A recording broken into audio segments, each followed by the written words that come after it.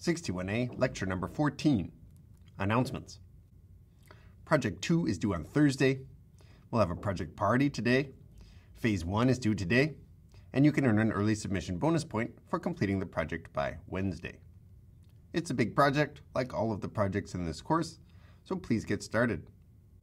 You can also revise your HOG composition by Tuesday the 3rd of March if you want to get any lost points back there. If you got full credit on composition, then you don't need to make a revision. Even though there's no homework due this week, I strongly recommend that you continue going to lab and discussion. Today's lecture on mutable values has some really subtle elements that take some practice to master. And so, you'll see them introduced today in lecture, but in order to really get all the details, you'll need to go to lab and discussion this week. Keep up the hard work. You're making lots of progress in this course, and we're halfway done.